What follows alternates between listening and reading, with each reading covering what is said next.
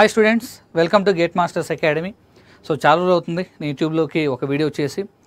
So ఈరోజు video చేయడానికి main reason ఏంటంటే, ఏదైతే నా వెనకాల ఒక క్వశ్చన్ కనిపిస్తుందో ఈ క్వశ్చన్కి నా తెలిసి టెస్ట్ సిరీస్ లాంచ్ చేసిన తర్వాత ఏ క్వశ్చన్కి రానన్ని రిపోర్ట్స్ అనేవి ఈ క్వశ్చన్కి రావడం జరిగింది. ప్రతి ఒక్కరికి సార్ ఈ క్వశ్చన్ ఎందుకు రాంగ్ ఉంది సార్, క్వశ్చన్ ఆప్షన్స్ రాంగ్ ఇచ్చారు సార్ మీరు అని చెప్పి చాలామంది రిపోర్ట్ చేస్తున్నారు. వాళ్ళందరికీ ఫోన్ చేసి రెస్పాన్స్ ఇచ్చి లేదు ఇలాగా ఉంటుంది ఇలా ఉంటుంది అని ఎక్స్ప్లెయిన్ చేయడానికి సో నాకే చాలా టైం పడుతుంది అనమాట. సో అందుకని ఈసారి ఎవరైనా రిపోర్ట్ చేస్తే సో డైరెక్ట్గా వీడియో లింక్ షేర్ చేసి ఆ లింక్ చూసుకోమని చెప్పడానికి ఈ వీడియో చేస్తున్నాను నేను. అసలు ఎందుకు మీరు రాంగ్ అంటున్నారు, అసలు ఈ క్వశ్చన్లో ఏముంది అనేది ఒకసారి ఇక్కడ క్వశ్చన్ చూద్దాం. సో ఇక్కడ అడిగిన క్వశ్చన్ ఏంటంటే, ఒక సర్క్యులర్ రాడ్ ఉందంట. So circular rod length L ఉందంట, డయామీటర్ డి ఉందంట, subjected to the axial load P. So axial load tensile compression ఇవ్వలేదు. జనరల్గా వాడు ఏ లోడ్ ఇవ్వకపోతే మనం జనరల్గా టెన్సైల్ అని కన్సిడర్ చేస్తాం మనం. The observed value of the longitudinal and lateral strains ఏమన్నాడు ఇక్కడ. So longitudinal strain and lateral strains అనేవి ఎంత ఉన్నాయంట. సో 4 ఉందంట, 0.5 ఉందంట respectively. So then what is the volumetric strain అని అడుగుతున్నాడు. సో అడిగిన క్వశ్చన్ ఏంటంటే, for example if I consider the ఒక రాడ్ తీసుకున్నాను నేను, I'm considering A rod. So దీని మీద యాక్సియల్ లోడ్ యాక్ట్ అవుతుంది. I'm applying a axial load on the rod. So due to this axial load, so what happens? So the length of the bar is going to be increases in this manner. Length of the bar is going to be increases in this manner and diameter is going to be decreases in this manner. So A direction అయితే నువ్వు load apply చేసావో అదే డైరెక్షన్లో వచ్చే స్ట్రెయిన్స్ని మనం longitudinal strains అంటాం. ఏ direction అయితే నువ్వు లోడ్ అప్లై చేసావో అప్లై లోడ్కి పర్పెండిక్యులర్గా వచ్చే డైరెక్షనల్ స్ట్రెయిన్స్ని మనం లాటరల్ స్ట్రెయిన్స్ అంటాం. So I'm considering this is the X direction, I'm considering this is the why direction and this is out of board. So this z direction is represented as a, this direction is represented as a z direction. So ఇట్లా గాలో line draw చేయలేం కాబట్టి నేను ఇట్లా కొద్దిగా ఇంక్లైన్గా draw చేశాను నేను. So X and why Z direction 3 డైరెక్షన్స్లో మనకి dimensions అనేవి చేంజ్ అవుతాయి. So what is the volumetric strain, ఇక్కడ అడిగింది ఏంటి మనల్ని, what is the volumetric strain అని అడిగాడు ఇక్కడ. సో వాల్యూమెట్రిక్ స్ట్రెయిన్ అంటే ఆల్రెడీ మనకు తెలిసింది, it is the summation of strains in X direction, why direction and Z direction. So X డైరెక్షన్లో, వై డైరెక్షన్లో, జెడ్ డైరెక్షన్లో వచ్చే స్ట్రెయిన్స్ని సమ్మేషన్ చేస్తే మనకు వచ్చేదే వాల్యూమెట్రిక్ స్ట్రెయిన్. సో ఇక్కడ ఏంటంటే లాంగిట్యూడనల్ డైరెక్షన్, ఏ డైరెక్షన్ అయితే నేను లోడ్ అప్లై చేస్తానో అదే డైరెక్షన్లో వచ్చే స్ట్రెయిన్ నేను లాంగిట్యూడనల్ స్ట్రెయిన్ అంటాను. సో ఈ లాంగిట్యూడనల్ స్ట్రెయిన్ అనేది ఫర్ ఎగ్జాంపుల్ నేను లాంగిట్యూడనల్ డైరెక్షన్లో తీసుకున్నాను కాబట్టి I'm taking this as a longitudinal strain.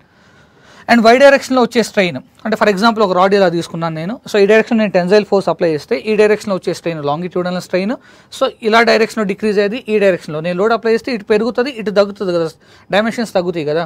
So why డైరెక్షన్లో వచ్చే స్ట్రెయిన్, జెడ్ డైరెక్షన్లో వచ్చే స్ట్రెయిన్స్ని మనం లాటరల్ స్ట్రెయిన్స్ అంటాం మనం.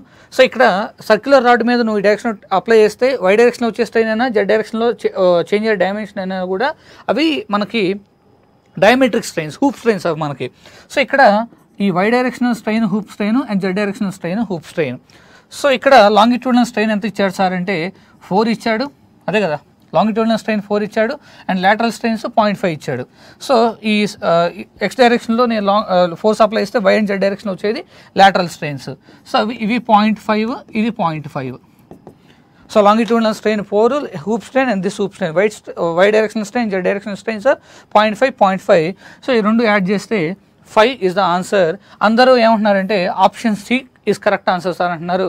బట్ నేను ఇచ్చిన కీలో option C wrong, option D correct అని చెప్తున్నాను నేను. సో దీని కాడ కాంట్రవర్సీ వచ్చింది. సార్ ఈ ఫార్ములా అప్లై చేస్తున్నారు కదా, సో వాల్యూమెట్రిక్ స్ట్రెయిన్ ఫార్ములా ఏంటి సార్ అంటే, సో సిలిండర్కి అంటే బార్ కావచ్చు, సిలిండర్ కావచ్చు, so longitudinal strain plus 2 hoop స్ట్రెయిన్స్గా sir. So ఈ ఫార్ములా అప్లై చేస్తే ఇది కదా వచ్చేది. సో లేదా ఇక్కడ ఈ ఫార్ములాస్ అప్లై చేస్తే 5 కదా వచ్చేది, మీరు ఎందుకు 3 ఇచ్చారు. సో ప్రతి ఒక్కళ్ళు ఇదే క్వశ్చన్, వాళ్ళకి ఆన్సర్స్ చేయలేక ఒక వీడియో చేసి రిలీజ్ చేద్దామని చెప్పేసి ఎవరైనా ఫోన్ చేస్తే ఒకసారి ఈ వీడియో లింక్ చూసుకుందామా అని చెప్పి చెబుదామని ఈ వీడియో చేశాను నేను. ఎందుకు 3 అవుతుంది, ఎందుకు 5 కాదు ఆన్సర్ అనేది చూద్దాం మనం. సో అడిగిన క్వశ్చన్ ఏంటి, ఇదే కదా. సో ఇప్పుడే చూడండి, ఇక్కడ ఈ డైరెక్షన్లో నేను ఫోర్స్ అప్లై చేసినప్పుడు ఒక డైరెక్షన్స్లో నీకు డైమెన్షన్స్ అనేవి పెరుగుతాయి, ఇంకో డైరెక్షన్లో డైమెన్షన్స్ తగ్గుతాయి. అన్ని ఇంజనీరింగ్ మెటీరియల్స్, నువ్వు స్టీల్ తీసుకో, కాపర్ తీసుకో, అల్యూమినియం తీసుకో, వుడ్ తీసుకో, ఏ ఇంజనీరింగ్ మెటీరియల్ తీసుకో, ఏ ఇంజనీరింగ్ మెటీరియల్కైనా కూడా ఒక డైరెక్షన్లో నాకు డైమెన్షన్స్ పెరుగుతాయి, ఇంకో డైమెన్షన్లో డైరెక్షన్స్ అనేవి ఖచ్చితంగా డిక్రీజ్ అవుతాయి. అది జెనెటిక్ మెటీరియల్స్లో అయితే దాని బిహేవియర్ వేరు ఉంటుంది. మనం ఇంజనీర్స్ కాబట్టి మన ఇంజనీరింగ్ మెటీరియల్స్ గురించి మాట్లాడుతాం తప్ప జెనెటిక్ మెటీరియల్స్ గురించి అసలు మనం మాట్లాడడం. ఓకేనా? సో నేను లోడ్ అప్లై చేసినప్పుడు ఏమవుతుంది, ఒక డైరెక్షన్లో డైమెన్షన్స్ ఇంక్రీజ్ అవుతే ఇంకో డైరెక్షన్స్లో డైమెన్షన్స్ అనేవి డిక్రీజ్ అవుతాయి. సో డిక్రీజ్ అయ్యే డైమెన్షన్స్ని మనం ఏం తీసుకోవాలంటే నెగిటివ్ తీసుకోవాలి, ఇంక్రీజ్ అయ్యే డైమెన్షన్స్ని పాజిటివ్ తీసుకోవాలి. అంటే ఇక్కడ వాల్యూమెట్రిక్ స్ట్రెయిన్ అంటే it is a summation epsilon x plus epsilon y plus epsilon z. So x డైరెక్షన్లో ఉండే strain longitudinal strain that is a 4. So y డైరెక్షన్లో అండ్ z డైరెక్షన్లో వచ్చే స్ట్రెయిన్ అనేది లాటరల్ స్ట్రెయిన్స్, అవి డిక్రీజ్ అవుతున్నాయి డైమెన్షన్స్ అనేవి. సో ఈ డైరెక్షన్ నువ్వు లోడ్ అప్లై చేస్తే డయామీటర్స్ డిక్రీజ్ అవుతాయి కదా, you have to take the negative values. ఇక్కడ 0.5 తీసుకోవాలి, ఇక్కడ 0.5 తీసుకోవాలి. అంటే ఇప్పుడు నీకు ఆన్సర్ ఏమవుతుందంటే 3 అవుతుంది. సార్ మేము తీసుకున్న కోచింగ్ సెంటర్లో మాకు ఈ ఫామ్లో చెప్పారు సార్, మీ ఫామ్లో ప్రకారం అప్లై చేసాము. లేదు సార్ మేము తీసుకున్న మెటీరియల్లో మాకు ఆప్షన్ సి ఇచ్చారు సార్, ఆప్షన్ డి ఇవ్వలేదు, ఆప్షన్ సీనే కరెక్ట్.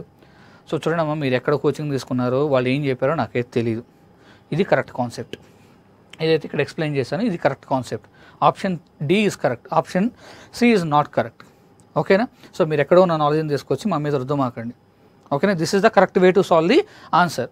ఏం సార్ ఇది ఎందుకు కరెక్ట్ కావాలని చెప్పి మీరు అనుకోవచ్చు, కొద్దిగా కామన్ సెన్స్తో ఆలోచించండి. ఫర్ ఎగ్జాంపుల్ ఒక ప్రాబ్లం తీసుకున్నాను నేను. ఆల్రెడీ మనకేం తెలుసు, poisons ratio of the water, poisons ratio of the paraffin wax, poisons ratio of the saturated soil, poisons ratio of the rubber,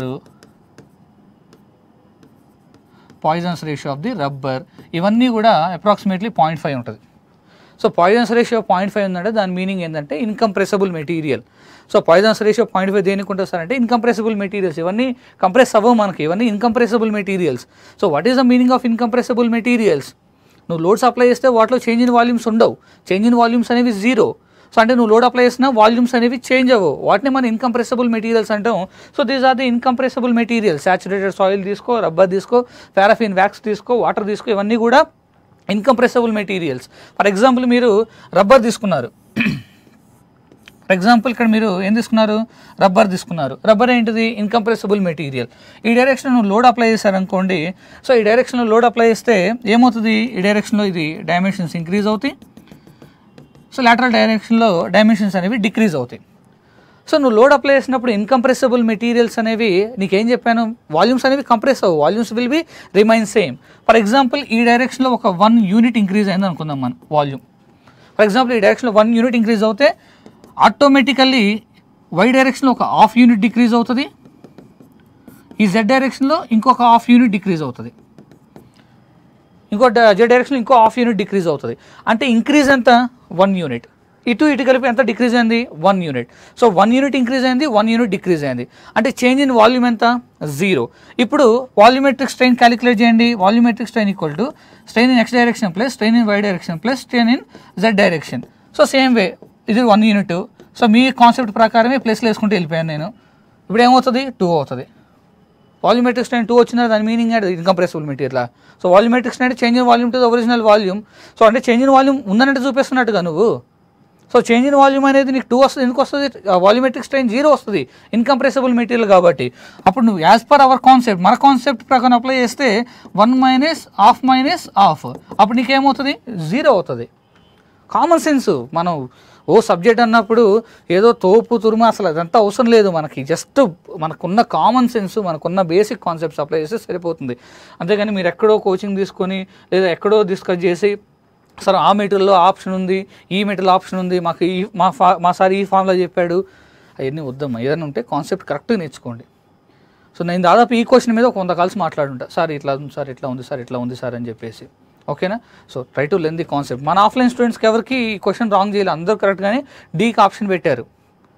so బయట వాళ్ళు మాత్రమే ఓన్లీ మన ఆఫ్లైన్ కానీ ఆన్లైన్ తీసుకున్న వాళ్ళకి ఏ ప్రాబ్లం లేదు, వాళ్ళు క్లియర్గా ఎక్స్ప్లెయిన్ చేస్తాం మనకి ఏంటి వాట్ ఈజ్ వాట్ అనేది. సో బయట వాళ్ళు మాత్రమే మనకి ఎక్కువగా ఈ క్వశ్చన్ రిపోర్ట్ చేసి మాట్లాడుతున్నారు. సో అంతమందికి చెప్పాను. సో ఇంకా కాల్స్ హ్యాండిల్ చేయలేకే నేను ఈ వీడియో చేస్తున్నాను నేను. ఓకేనా? సో ఏది నేర్చుకున్నా కానీ పర్ఫెక్ట్ నేర్చుకోవడానికి ట్రై చేయండి. So all the best for your preparation. Okay, thank you.